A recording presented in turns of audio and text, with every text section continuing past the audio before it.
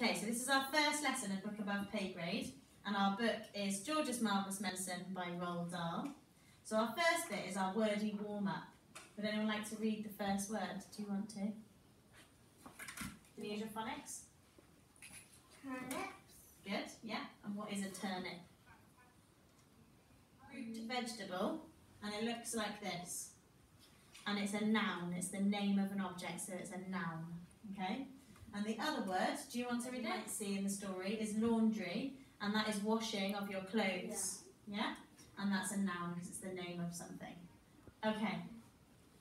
So before I start reading the pages from our Book Above Pay Grade, these are your reading vipers. So I'm going to read them to you, and you need to listen out for the answers because I'm going to read them in the story.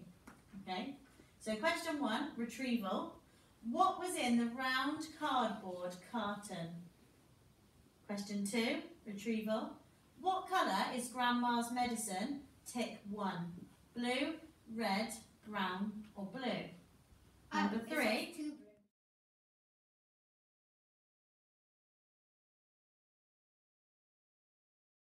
Number 3, inference. Why do you think he coloured it with brown shoe polish?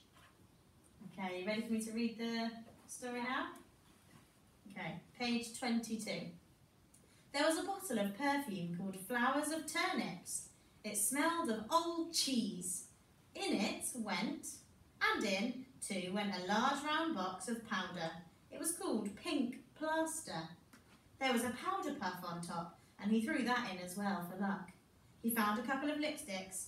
He pulled the greasy red thing out of their case and added them into the mixture. The bedroom had nothing more to offer, so George carried the enormous saucepan downstairs again and trotted into the laundry room where the shelves were full of all kinds of household items. The first one he took down was a large box of super white for automatic washing machines. Dirt, it said. It will disappear like magic. George didn't know whether Grandma was automatic or not, but she was certainly a dirty old woman. So she better have all of it, he said, tipping the whole boxful into the medicine. Then there was a big Waxwell floor polish. It removes filth and foul messes from your floor and leaves everything shiny and bright, it said. George scooped the orange-coloured waxy stuff out of the tin and plonked it into the pan. There was a round cardboard carton, and on it said, flea powder for dogs. Keep well away from the dog's food, it said, because this powder, if eaten, will make the dog explode. Page 24. Good, said George, pouring all of it into the saucepan. He found a box of canary seed on the shelf. Perhaps it'll make the old birds sing, he said, and in it went. Next, George explored the box with shoe cleaning materials, brushes and tins and dusters. Well now, he thought, Grandma's medicine is brown, so my medicine must also be brown or she'll smell like a rat. The way to colour it, he decided, would be using brown shoe polish because Grandma's medicine was brown. The large tin he chose was labelled dark tan colour. Splendid! He scooped it all out with an old spoon and plopped it into the pan. He would stir it up later. On his way back to the kitchen, George saw a bottle of gin standing on the sideboard. Grandma was very fond of this gin. She was allowed to have a small nip of it every evening.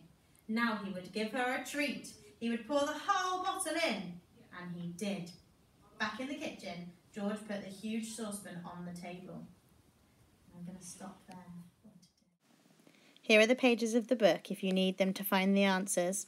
Have a go at answering those vipers and write them down before we tell you the answers. So we're going to tell you the answers, but before we do that, we want you guys at home to write down the answers and pause the video now. And then when you come back on, we are going to tell you the answers to the reading vipers. Okay, are you ready? Yeah. Question 1, answer. What was in the round cardboard carton? Flea powder. What colour is Grandma's medicine? Tick 1.